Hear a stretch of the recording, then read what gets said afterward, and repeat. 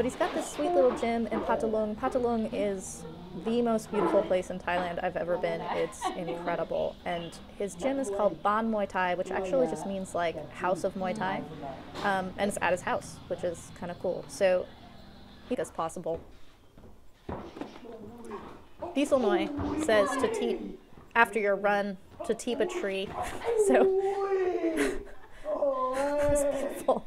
I tried to block with my front leg.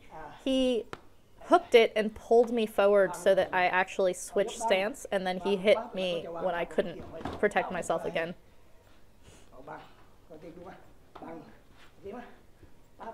So basically you get your opponent blocking first. So he said kick first because that's going to get your opponent to block. Then you know that their block is coming up, and you just, with like your instep, just kind of hook the back of the bottom of their leg and pull them across.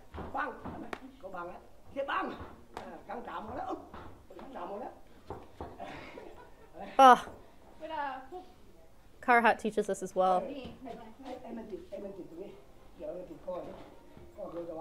Look at where on his foot he's hooking the back of my foot.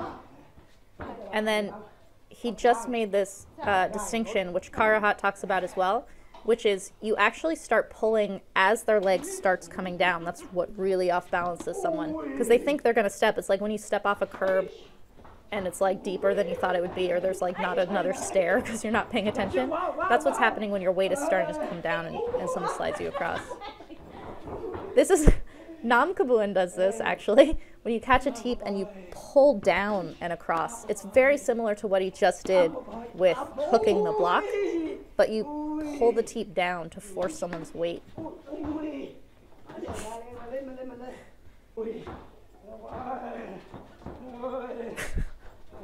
He's pulling me off the rope instead of punishing me, and I'm using my shin as like a wall of China to try to like keep him off of me.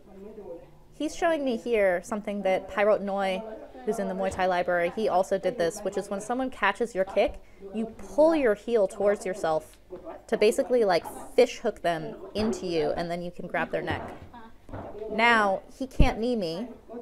He's trying to grab my body, but his head is down, his root is broken, and so I can just stomp my leg that's against him down and land a knee into his like curved body.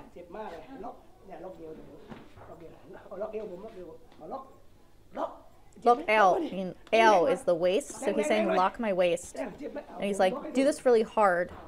I'm squeezing really hard, but he's showing me to use the blade of the bone on your forearm, which I know this lock on the back of the neck, this is very painful.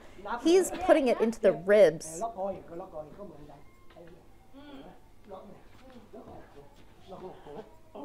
So see how he's even overturned on me? He's squeezing so hard. That would give you cauliflower ear in like 4 days. So nasty. He's overturned. He's in a bad position, but he's squeezing my head so hard that it basically, even though I have the better position, it punishes me so hard I'll probably let go of him. His right arm is hooking the back of my heel. That's beautiful. And he's basically forcing my legs straight and kind of pushing me with his left arm at the same time. Jap nen nen means like hold his neck, like for real. So he can't come forward because my shin is against him. So instead he pulls my heel, he rotates me instead of trying to go forward or back. Because I couldn't go back, he was stuck to me. He pushed a little bit with his leg in order to like projectile me, but he's really just turning me from the back of my heel. I was really struggling with this. Look at my legs. See how that's not a natural way that I would ever be standing. Look at how he's standing. That's a very normal way of me standing. But so he grabs the back of my heel, and at the same time as he's like putting pressure on the back of that heel, he's rotating my shoulder on the opposite side. Reminded me of Hippie. Hippie's from the south. Khunpinit's from the south. I said Hippie also does this move, and he's like, no, Hippie does this move. Basically, as someone's coming after him, he just bars them. That's actually exactly how Hippie said he fought Boon Lai. The way Khunpinit just imitated him is exactly what Hippie says he did against Boon Lai. Oh! Again, learning how to dramatize your moves. That's there what I did to him earlier, which is when someone comes to teep your leg, you just pull your leg back and then kick with that same leg.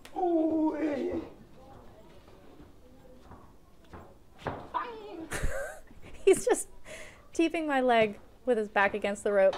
It's so annoying. Look at how he's breaking my rope with it, too.